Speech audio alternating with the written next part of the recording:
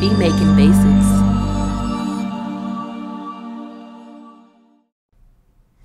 What's going on YouTube? Beat Making Basics back again with another dope video. If you're new to the channel, go ahead and subscribe because we're coming back with bangers. Today's video, I'm actually gonna be going over how you can make elaborate snare rolls for trap beats in Logic Pro 10, specifically Logic Pro 10.8, but like really what I'm gonna be showing you is could be applied to anything.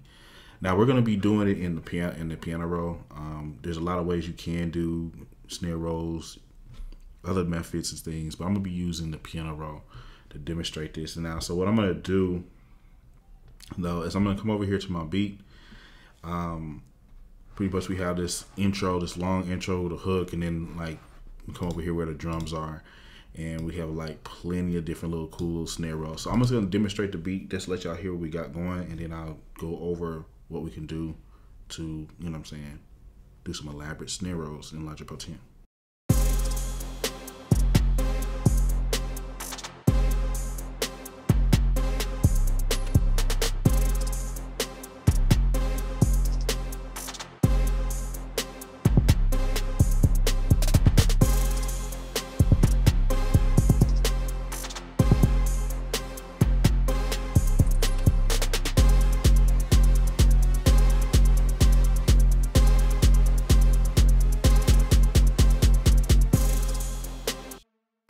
Cool. So we have this beat here.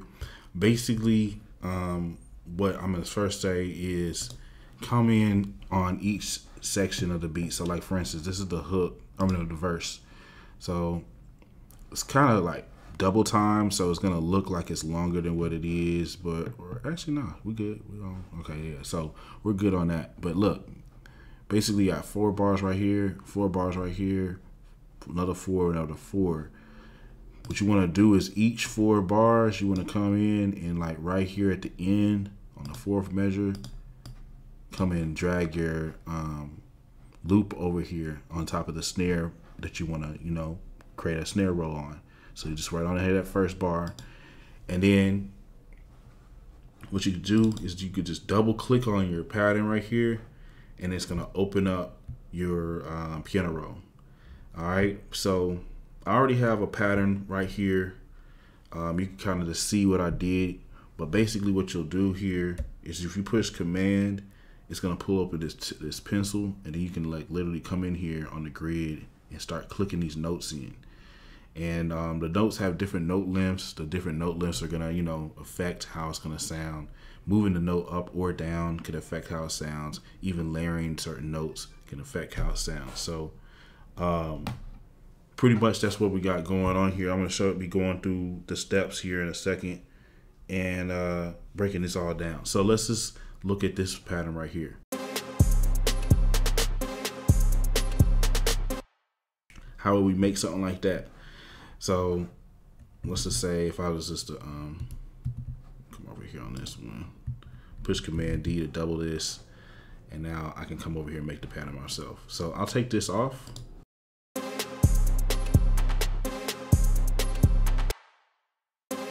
So the first thing is looking at this playhead and kind of like seeing visually where this is landing. And from here, I can actually come in here and push the command and lay these down. So I know that there's something to go right here.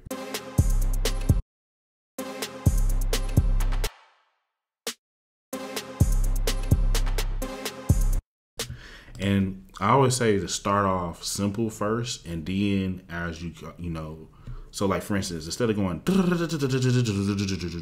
what I'm saying, I'll start off with something super simple here. There's three notes.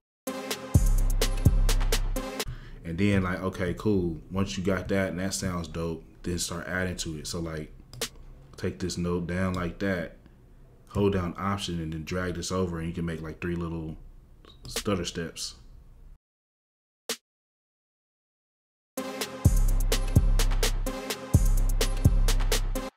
And then you could also take these little small steps and then just keep on moving them around some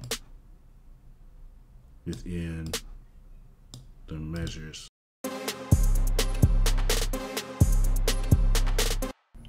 Hey, real quick, by the way, did you happen to know that we have something called the Beat Making Master Bundle? Let me show you what's going on with that.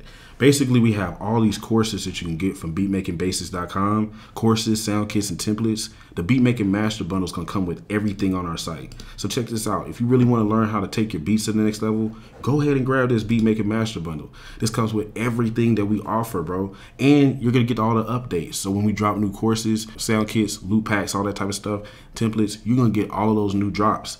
Grab it, man. You can go ahead and use Shop Pay and make payments on it, or you can just go ahead and pay for it right now. It's no problem, man. This is everything you'll get on here. Lots of courses. Come on, lots of drum kits. Look at all this stuff, man. Everything on the site. Go ahead and grab that now. Let's go ahead and get back to the video. So that's kind of how you get started with it. And then from here, just taking this whole process of just focusing on this one, part of your beat, and doctoring it up and just move it around. So like for instance, I always try to change up your snare roll. So in this one it's a little different. So on this one, like say if we wanted to do a roll like that, let's kind of break down the dynamics of this. So again, you want to I would say you can mimic it with your mouth, or you can actually hear it kind of like what you want it to do, and then just bring it in. So like if you want to go, just look at the white line right here, this playhead, see where you want it to start, and then just start drawing the notes in. I'm holding an Option, scrolling left or right to zoom in. If you scroll up or down, you can zoom in more like that way too. And then we got it. So let's check it out.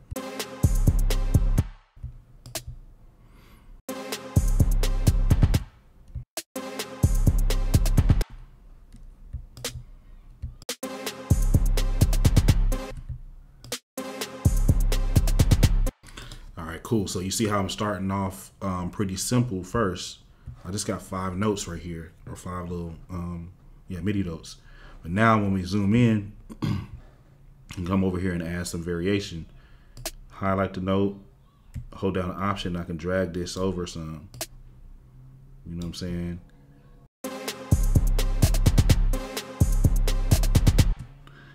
You can come over here and drag that over like that too.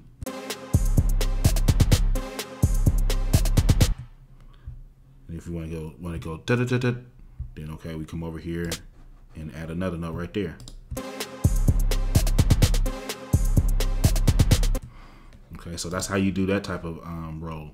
Then I got another roll over here where I kind of do I layer some of the hi-hat sounds. So let's check it out.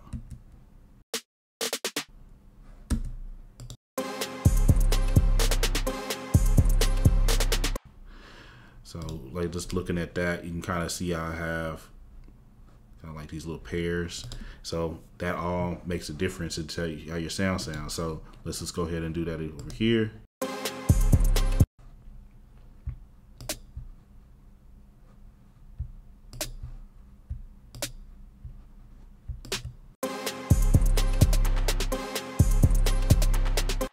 Okay, cool. So like with this one, instead of just kind of spinning the notes over, I can come over here and layer it.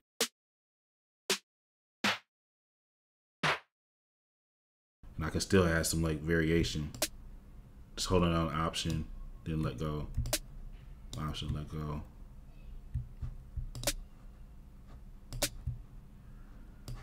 Highlight this, hold down Option, and then drag these 2 notes. And now we have both of these.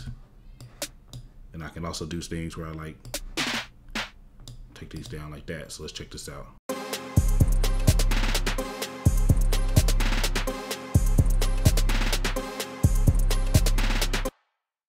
So yeah, man, this is just some tips on how you can make some elaborate snare rolls in Logic Pro 10.8. So appreciate y'all watching. Make sure you get subscribed to the channel and visit my website. You're gonna definitely want to do that. We're dropping new courses and new content there as well. Exclusive stuff. A lot of the courses, actually all of the courses, have a full curriculum and have at least an hour to 5 hours plus of content. So check out what we got going on the site. Appreciate y'all watching. Get subscribed to the channel if you're not already, and I'll see you in the next video.